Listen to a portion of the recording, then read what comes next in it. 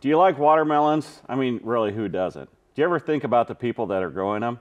Well, today we've got Whitney Mitchell-DeWitte. Whitney, welcome to the show. Thank you for having me. Yeah, you know all about them, don't you? A few things, yeah. Yeah. How many do you think you grow a year? Oh, as many as we can sell. Yeah, more than a dozen, though. Yeah. Yeah. Yes. You are up from Tampico. So for the people in Peoria that might not know where that is, where's Tampico? About an hour and a half north of here, 15 minutes south of Sterling, Rock Falls area. Okay. Does Tampico have a school still? We do. We have an elementary school there. Then where, like high school, where do you go? Prophetstown. Oh, that's too bad. It used to be Manlius Tampico, but that was a few quite years a few ago, years ago, yeah. wasn't it? Yep. Okay. Yep. You went to Prophetstown? I did. Okay. What's their mascot? It was a prophet. That's a pretty hot topic these days. So I didn't know we were getting into the weeds already. The producers, I was like, ah, who are you now? We co-op with Erie for almost all sports, so we're the Panthers now. The Prophetstown Erie Panthers. Yep. I went to Bradford, we were the Panthers. Yeah. Made no sense because there's no Panthers, but now you guys are doing this thing. Yes. So yes, I was a Prophet, but they are now Panthers now. Yeah. You grew up on a farm? I did. What kind of farm? We raised corn, soybeans, seed corn, melons. I've raised pumpkins since I was little. Kind of getting into green beans the past couple years, some specialty crops, so yeah. So not so much the typical farmers, what everybody would think, just corn and soybeans. You guys a little more diversified. We are, yep. So I mean, growing up, I mean, that's what you did. You were always kind of involved with it? Yeah, I remember helping, but my parents were always very good about letting me be a kid. Wasn't slave labor. No. But no. You were always busy. Yes, yes. No, I get it, yeah. You're supposed to go out and weed the pumpkins, but if like you got caught chasing butterflies, you weren't getting spanked, that type of thing. Yes. Gotcha. You played sports in high school? What'd you play? Volleyball, basketball, and I ran track. What'd you run? I started out in the hurdles until I got hurt, and then went. Did you trip over a hurdle? I did. Yeah. I did. They're tall. They are. Yeah. They are, but yes. So then I ended up running like the 800 and 4x8. So. Okay. Were you fast? I would say I gravitated towards volleyball and basketball rather than track. So I gravitated towards a refrigerator myself. Yeah. I threw discus. Does that count for something? Oh yeah. Yeah. Yes, most definitely. Okay. Then went on to St Ambrose in Davenport, right? I did. Yep. I had a little trouble leaving the farm when I was getting ready to go to college. Why? I don't know. Things in life had been going pretty good, and so I thought if I just stayed right where I was, that life would continue. And I remember about a week before I was getting ready to go, I did not want to leave. You were comfortable? Yes. Okay. And my dad asked me, he goes, "What are you going to do if you stay here?" I don't know. Farm, help you. But I ended up going, and it was probably the best 4 years of my life. Yeah. So I'm very familiar with St. Ambrose. All 5 of my sisters went there, and I will say it is not a big school. No. It's not like you're going off into the big city and all that. That probably helped, didn't it? It did. We had went and looked at different colleges. I almost played volleyball out at Nebraska Wesleyan. Oh yeah. We went out there. Went down to Western Illinois, and I knew I didn't want to be too far, and I didn't want it to be too big. That's less than an hour, right? Yeah. Yeah. Yep. That's not bad. So. Okay. What'd you study? When I started going down there, again, 18-year-old kid, I don't have a clue what I want to do. Yeah. But for some reason, I had always enjoyed learning about prisons and everything. I know, crazy. Okay. Says a light. I don't remember seeing that on the cards. Visited a lot of prisons. So, yeah, I went to school. I was going to major in psychology, kind of go the psychiatrist route. You like to figure out people. Yeah. So that's kind of what I was leaning towards. And then I found out to do what I really wanted to do, I had to have a doctorate. So I said... Which is what, another 4 years? Yeah. Yeah. Because you have to be able to administer medicine, which... So anyways, I'm like, that's not going to work. Okay. So I switched to management and finance. Okay. I figured that was broad enough that I could... That's a hard switch. I mean, that's not like going from econ to ag econ. That's a... Yeah. Okay. Yeah. So nope, I graduated in 2011 with a double major in management and finance and a minor in econ. Oh, so you're smart. That must be nice. Yeah. I don't know about that, but... What did you do after school then? So while I was in college on the summers, I actually interned at Farmers National Bank in Prophetstown. It's an unsolicited plug. Oh. Yeah. Unless they're going to give us something. No. No. No. Okay. So yes, I worked at a bank, and then after I left there, I went to work at an insurance agency.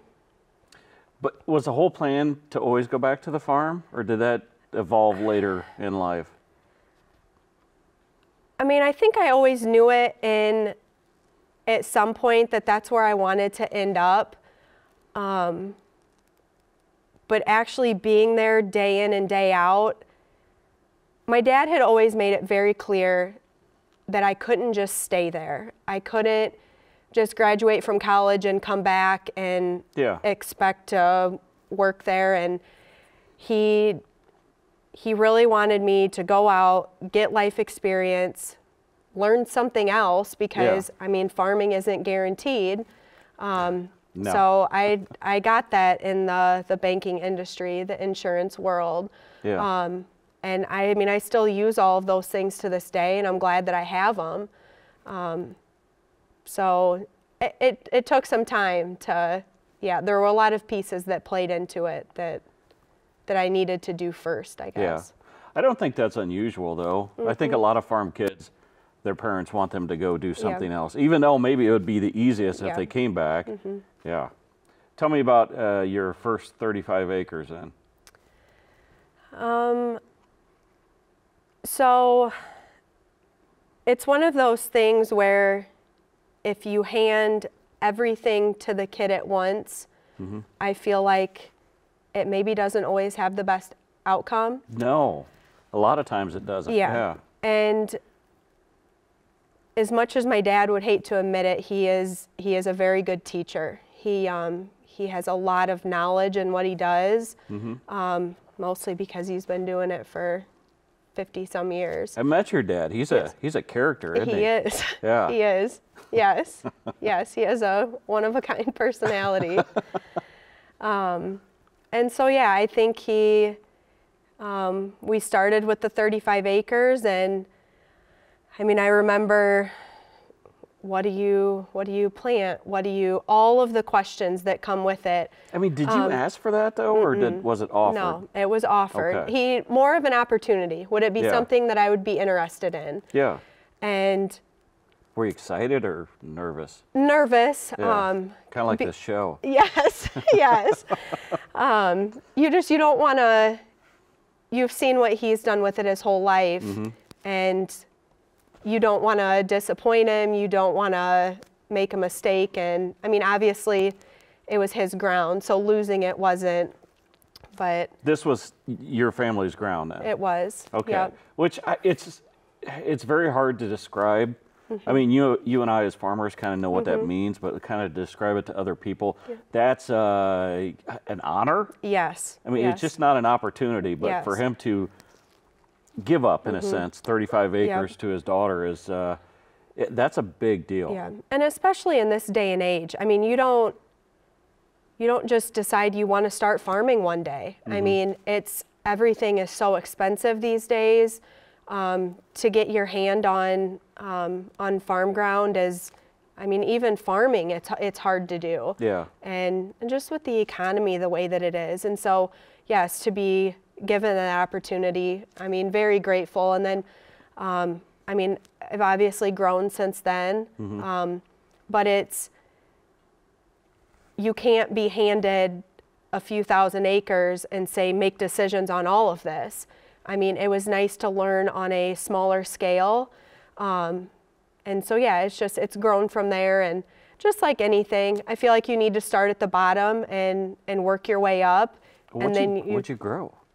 I had corn the first year. Okay. Yeah. That's remarkably unexciting. Yes, yes. I mean, it's evolved into pumpkins, though, correct? Yes.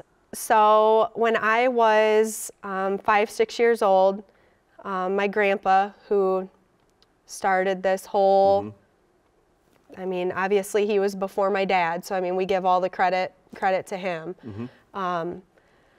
So we raised melons also, like I said, the watermelon and cantaloupe.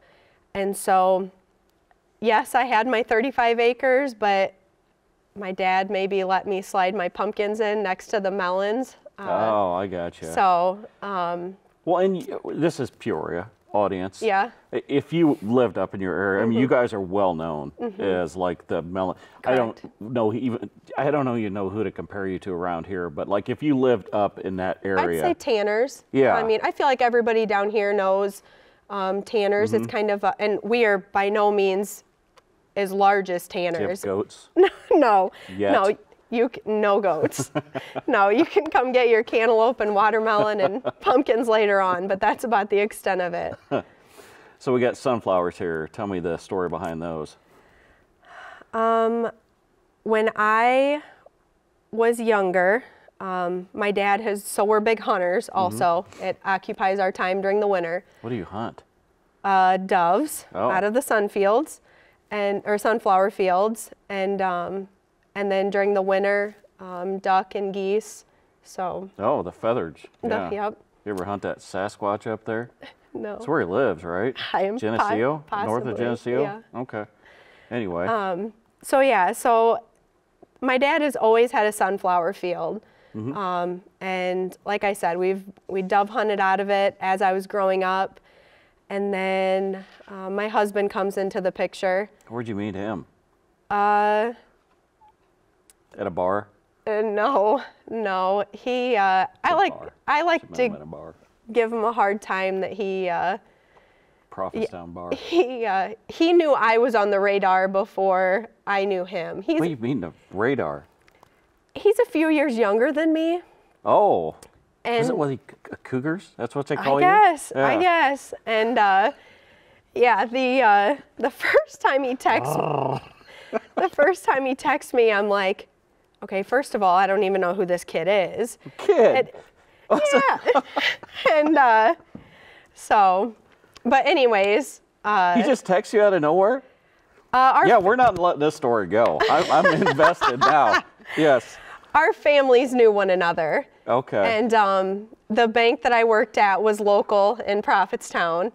And so he would come through there, through the drive up. And so I always give him a hard time that he stalked me before. I'd like to deposit this dollar into my account. Yeah.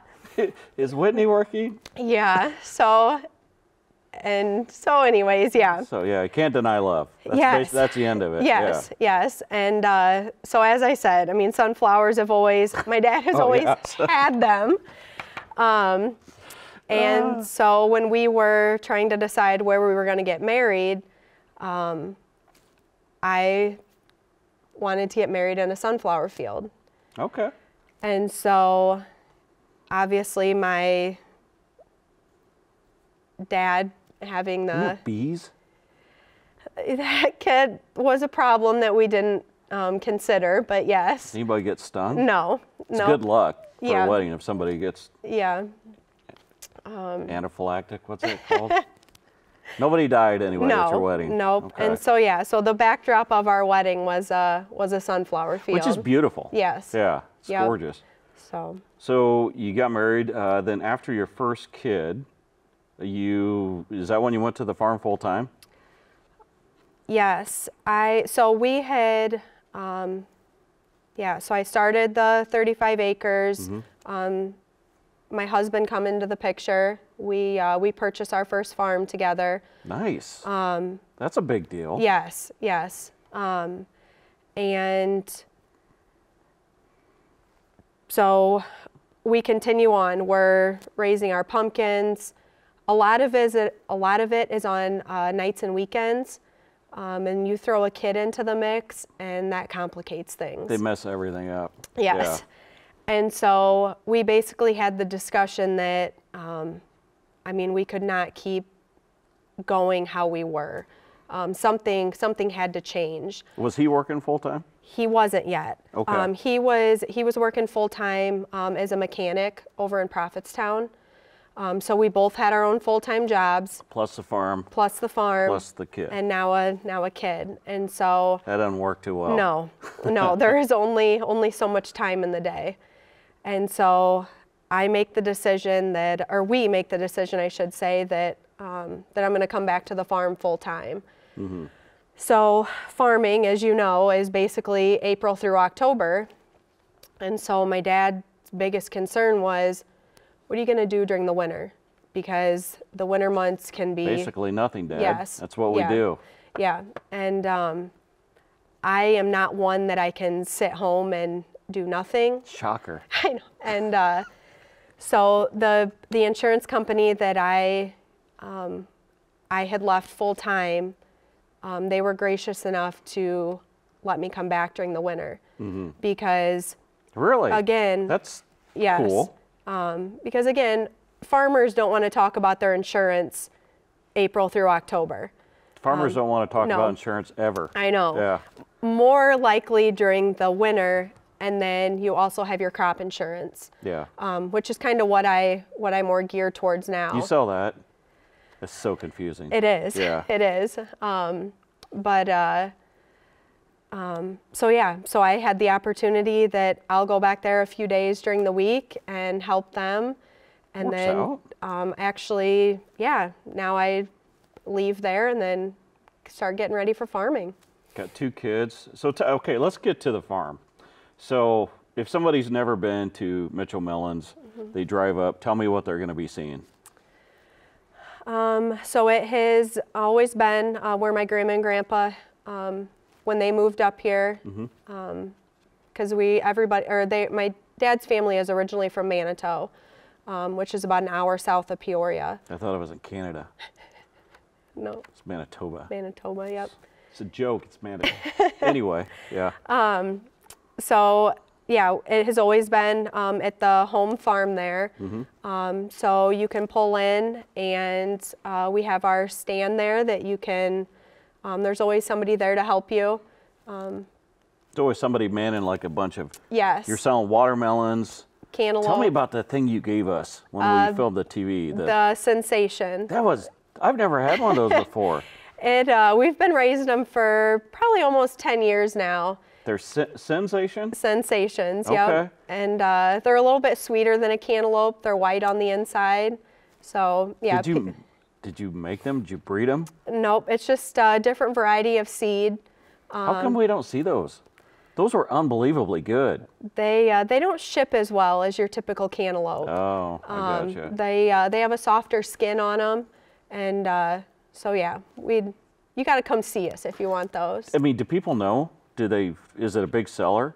It is. It is. Yeah. The first year that we had them, they were different, so people don't want them. Yeah. But then the next year, once they tried them. Did you have to give some away? We did. We that did. ain't cool. Yeah. And then they were like, yeah, that they really enjoyed them. So, and they have done nothing but grow since then. So. How do you know what to grow? Do you really just have to kind of look at the past year's sales and kind of gauge by then? It's hard to even base it off the past years because, I mean, weather comes into play. Yeah. I mean, weather is what we fight the most with anything. Yeah. And it's so so dumb. It is. It is. So, I mean, we kind of gauge each year how many acres we grow of each. And I mean, we pretty much stick to that. I mean, and my dad has always said that it is, I mean, you can grow thousands, but unless you can get rid of them, I mean, it really does you no good. Well, that and the work. I mean, tell us, explain to us how a watermelon combine works. Well, it's about high school kid age, and I mean, it's physical. It is. Yeah. It is. And the biggest thing is everybody thinks that melon season is just the month of August. I mean, I'd say within the next 2 weeks we'll start planting them in the greenhouse. Really? What is today? It's like the March. Yeah. Yeah, it's early. Usually the beginning of April we start planting them in the greenhouse. Yeah, put them out in the fields. Usually Mother's Day weekend is our big weekend to plant the plants out in the field. And then, yeah. So you're not planting seeds. Oh, they're transplants. You do like work, don't you? Yes. How many people do you employ? So obviously my dad, Mike Kelly, he has worked with my dad for, it's probably been almost 30 years he's been around. And then there's a couple of my dad's buddies that come back. They have now retired, but from their actual jobs, but for some reason still come back and help during melon season. It's because I've been to your farm. Yep. And it was early, and they're taking their morning break. Yeah. And your dad's in there. Yep. Telling the stories, isn't he? Oh yeah. So yep. And then obviously my husband is back now. Yeah. And then his brother, so my brother-in-law, he helps full-time now. Yeah. And Which then employee do you like the least? my husband. Usually people don't answer that question, but you were just like that. I'm just kidding. I don't know if you are. No, I thoroughly enjoy. I mean, you know, working with your spouse. It's no bueno. Why are you winking at me? It's I really do enjoy it. Yeah. So I was on the farm, I think 2 years before he came back. And again, he started helping my dad more.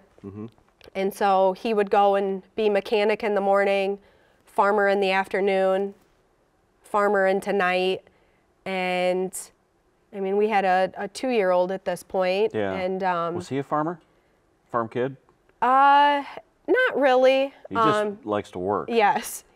Well, you kind of have to if you're going to marry into your family. Yeah, I always give him a hard time that why would anybody want to marry me? Because then they know they're going to have to pick melons for the rest of their life. Exactly. Yeah. But now, is your dad? Is he younger than your mom? I didn't know if it was a trend in your family. So no. Sorry. All right. Joke. If people want to find your place on social media or that, where do they go? So we're on Facebook, the Mitchell Melons page. My stepmom pretty much does all the behind the scene things with that. And yeah, does a very good job of broadcasting everything out there. So Mitchell. Correct. Yeah. Yep. In Tampico, Illinois. We had you on our other show where we actually took the cameras up there. Everybody seems like they enjoy what they do, and I think that says a lot about the people running the farm. Yep. Because if you had a bunch of miserable people running around in that, you could kind of tell. So I enjoyed the visit up there, and I think everybody, if you're swinging by that area, definitely get one of the sensations for sure. Yeah. Melon season is definitely one of the toughest months. Yeah. Because it is 7 days a week.